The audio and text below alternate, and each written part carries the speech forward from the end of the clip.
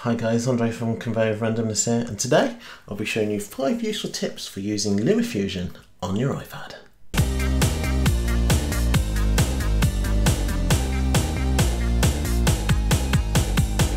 I've been using Lumafusion for a while now, making videos on this channel, and I want to show you a few useful tips that I found help my creative process. These tips can be used on both the iPhone and iPad versions of Lumafusion. If you enjoy these tips and want to see more, subscribe to the channel and let me know in the comments below.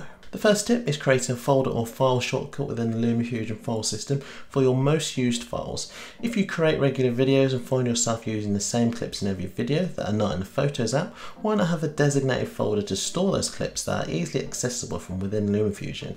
As you can see, the files I use are stored in the Downloads folder on the iPad. In Lumafusion, to create that permanent connection between the Downloads folder, select Sources, choose Files, select Add Link to Folder, press the file location and press Done. This has now created the link.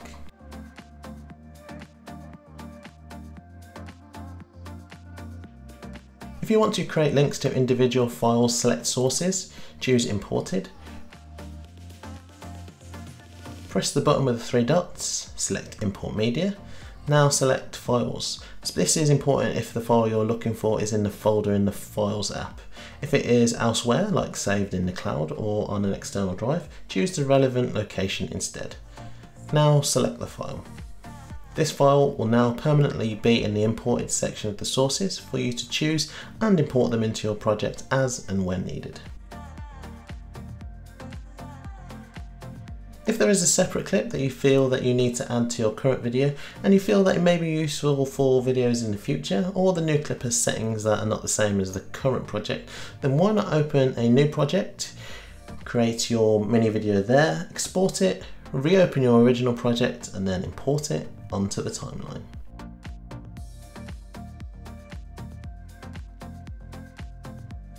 As the exporting process direct from Lumafusion to YouTube is really good and efficient, why not export in the best quality settings as possible? 4K resolution and ultra video quality, 150 megabytes per second. This way, as YouTube recodes every uploaded video, thereby reducing the quality of the original video, you'll get the best quality video that Lumafusion can export. That still may be of better quality if you're used to uploading videos manually to YouTube that are 1080 or 720.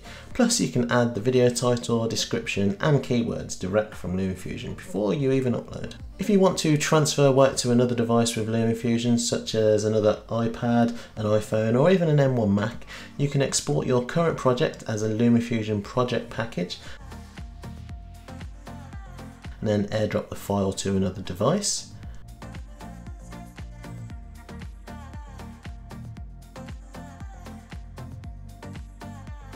Open it up on the new device and then carry on from where you left off. If you want to see my review on using Lumafusion on an M1 Mac Mini, I'll leave the link up there and in the description below.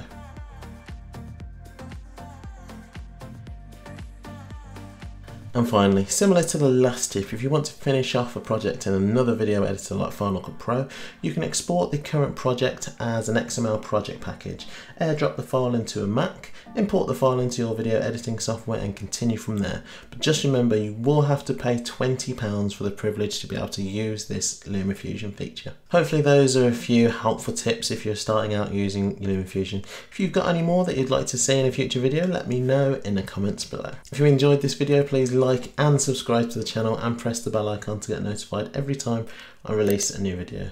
That's all from me today. I'll see you on the next one. Bye. Why don't you watch one of the 2 videos below? One of them is actually on my review of using Lumafusion on an M1 Mac Mini. Click before the time runs out. 3, 2, 1.